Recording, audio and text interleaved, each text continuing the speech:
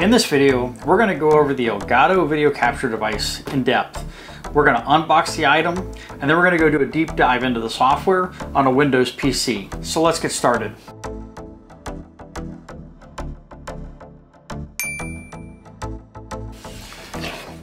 So what I've got here is the Elgato Video Capture card as it comes to you when it's going to get dropped off at your doorstep. So let's open it up, take a look and see what's inside. Looks like we have a box inside of a box, and inside this package, yep. So we have a standard set of RCA adapters, so that way we don't have to find the pair that we lost 20 years ago with our original VCR. Looks like we have an S-cart adapter for anything that requires the conversion. And then here's the Elgato Video Capture device with your standard S port, and then your RCA jacks for audio and video. And then, of course, the piece that's going to go into your computer so that we can transfer it into a PC, whether it's a laptop or a Windows machine, and that side. So let's go ahead and take a look at the software. And while I get things ready over there, if you wouldn't mind, but if you could install that subscribe button down there for me and press the like button so that the YouTube algorithm will let people know that I'm here to try to help you, it'd be much appreciated. So now that we're on the Windows system, let's go ahead and open up our browser. And we're going to go out to the Elgato website, elgato.com, and I'm going to put all the links in the description down below in case you need to know what they are or need to find them. And once we're here on the website, if you go under the three lines over here and you go to the capture devices, you'll see the Elgato Video Capture device here listed on the screen. So we're going to go ahead and click on that. And then we're going to scroll down just a little bit, and right below the first picture there, you're going to see download and support. So let's go ahead and go to download and support, and then come down here, and the first link here, you're going to see download Elgato Video Capture software for Windows and the download driver for the Elgato Video Capture. I would go ahead and grab them both and go ahead and install them on your Windows machine. So once you get the software installed, you'll want to go ahead and click on the Elgato Video Capture icon that was put on your desktop, or it could be underneath your start button. If you forget to plug in your Elgato device, it will warn you and tell you that you need to plug in the device, otherwise it won't start up the software. From here, it's going to come up and it's going to ask you, what would you like to name the file that the actual Elgato software is going to capture? So you want to put in the tape name of what it is you record. I'm going to do an old whitewater rafting video of mine, so I'm going to call it Whitewater. Then from there, you go ahead and you can set how long do you want the Elgato software to capture the video for. I'm going to go ahead and set it for 30 minutes because I know that my entire tape is no longer than about 22 minutes long. Now on this screen, you have a couple of options to change the resolution or the video quality of what the software is going to record. To change those, you're going to want to go under Preferences, and you'll see the screen that kind of popped up here. Now, you have a couple of different options. By default, you might or might not have these checked. And if we uncheck the top two, what's going to happen is the Elgato video software is going to store the video that it recorded in the native format of the VHS tape, which is going to be 320 by 240. Now, that is a little bit misleading when you read the description here, because if you click the high resolution and then you click on preserve source format, you would think that that might be actually recording the original 320 by 240, but it doesn't. If you only do the high resolution and it needs a fast PC, then it's going to do a 640 by 480. But if you do the high resolution and the preserve source format, it's going to do a 720 by 480. The other thing you can do too is you can change the folder where your video is going to be stored. Now by default, I think it puts it all in videos, but you can also choose your documents folder or even just have it putting on your desktop. I've chosen other, and that way I can save it to a specific folder related to this video. So go ahead and hit OK if you've made any changes, or if you have it, it'll recognize that and your only option is cancel. From here, go ahead and hit the continue button.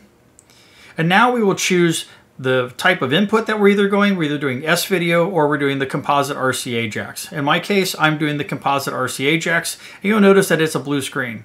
If I click on the S video, you'll notice that it comes up with no signal, and that is because there's nothing plugged into that port.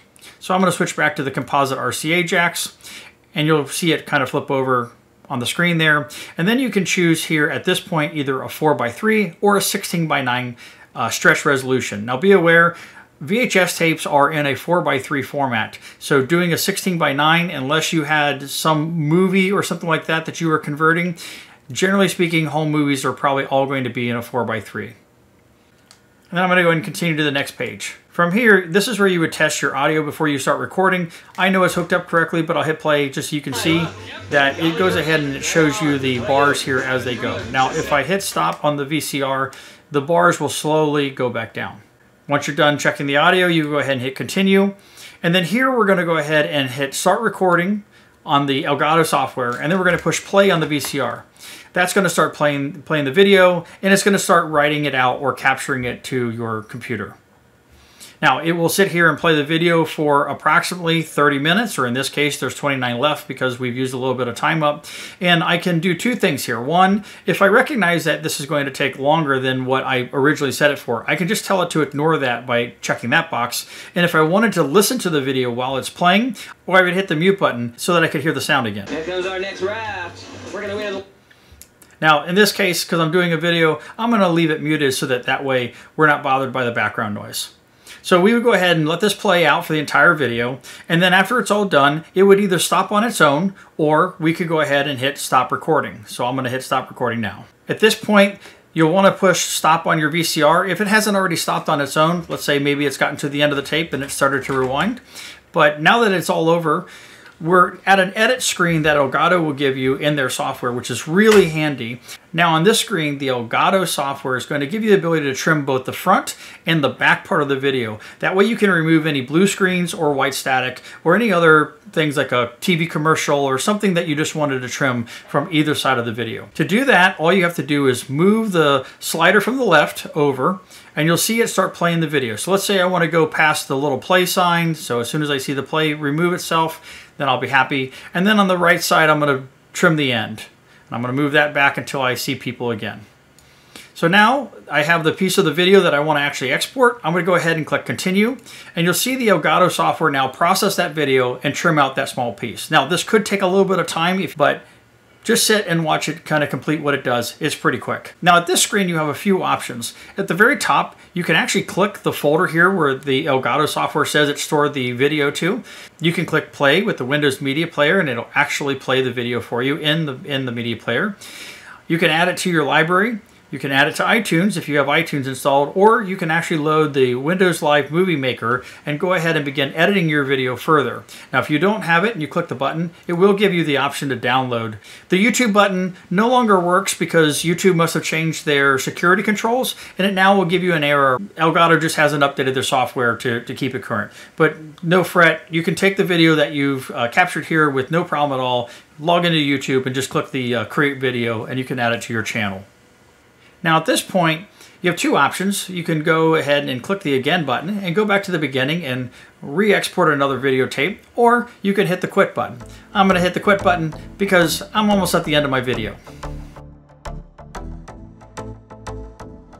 So let's take a quick look at the three different outputs that the Elgato video software does create for us. The 320 by 240, the 640 by 480, and the 720 by 480 output. Now all of these are, of course, are in the 4:3 aspect ratio, but remember you can do each one of them in the 16:9 also. So I hope you've enjoyed that review of the Elgato software and the deep dive into it, plus the unboxing of what's in this magical little box here. As always, thank you for watching my video. I really appreciate your time you take to view these things. I'm having a great time doing it, and I look forward to seeing you in the next video. Catch you next time.